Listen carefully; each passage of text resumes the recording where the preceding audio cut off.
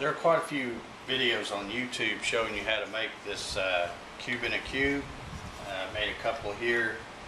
I don't use the typical method that they show on the YouTube videos. Most of the time they're showing making these using a drill press and a Forstner bit to make it, and that works quite well. But the thing with the Forstner bit is that inside the cube you'll always have that little point because of the point with the Forstner bit. So I found I can make them with my CNC router here, and actually add a little twist to them because I can actually, I don't know if you can see that, you can actually do some engraving on the cube before you cut it loose there. There's some initials on there. I don't know if you can see it.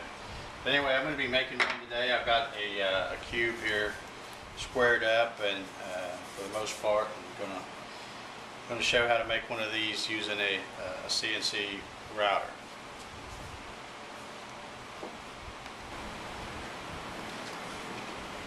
Okay, I start out by getting my my little cube block locked in here securely, and I'm gonna cut the round hole with this 1-inch round and just plunge that in slowly, and I'm actually going to make about 1.5 inch hole.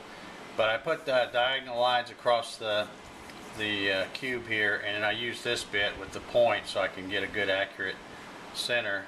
And now I'm just gonna cut down and then just keep flipping the block over till I cut that hole on each side, and then I should end up with a cube inside there.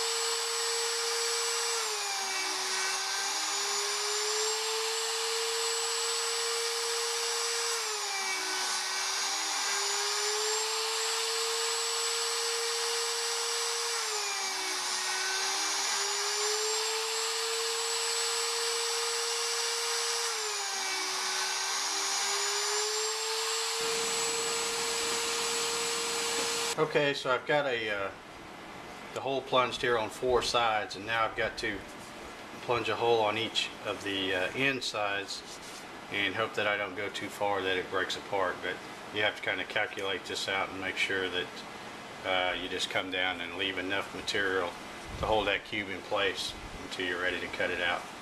So we'll try it on the end pieces.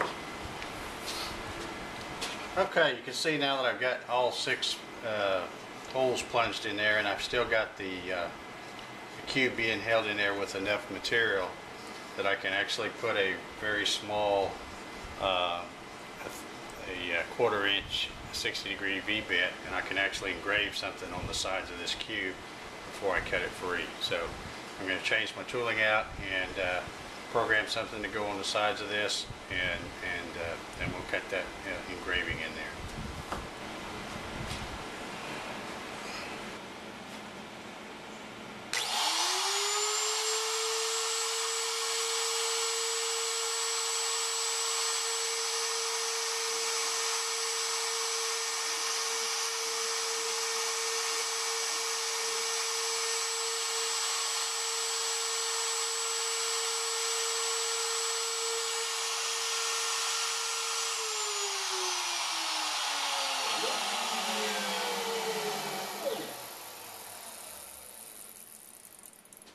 Okay, so I finished the engraving on the little cube within a cube there, and we'll take a look at it here and see how it did.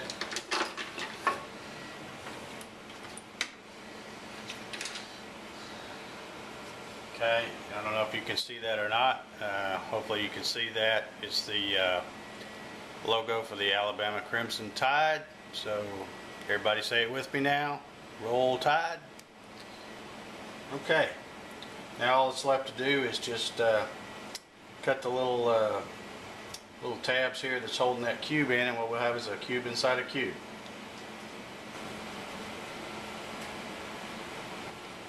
Okay, so I've got the block cut loose now. Still got some sanding to do from where the little tabs were holding this on.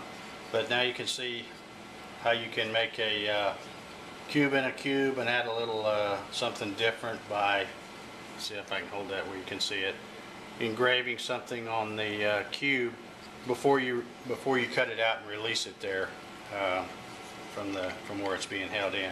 Also, you might want to notice that when I put in this engraving bit to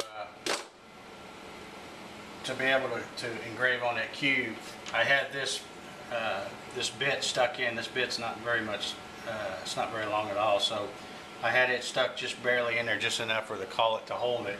And I need to do that so that it would reach in there, because it has to go down probably about 13/16 of an inch or so before it's even touching the block there. So I did extend that down and just tighten it up. So that's one thing you gotta be sure and do. And the other thing is, when you're setting your zero for your machine, and again I've already cut this out, so I'll try to hold it.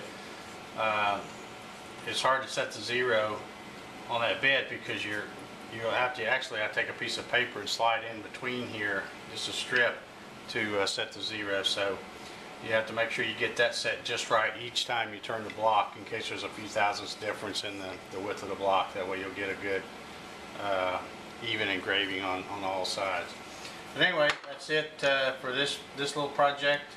Hope you enjoyed watching this video, and now you know how to make a cube within a cube using a CNC router. Thanks for watching.